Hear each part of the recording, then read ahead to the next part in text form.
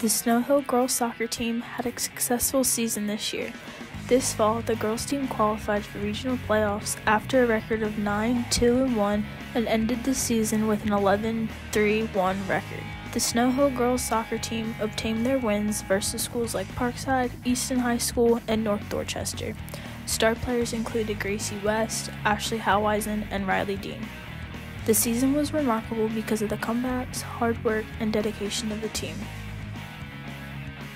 Yes, so one of our games that we played this season was against Queen Anne's, and we're tied 1-1 at half, and then they had scored first in the second half, and then we had ended up scoring at just 5 seconds left in the second half to tie it up at 2-2, and we played 2 overtimes and nobody scored.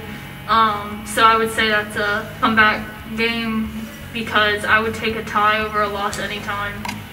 The girls team won the 1A East Regional Championship, and this successful season will be remembered and inspire a victorious season next year. It feels really good to finish out strong. Great job this year, girls soccer.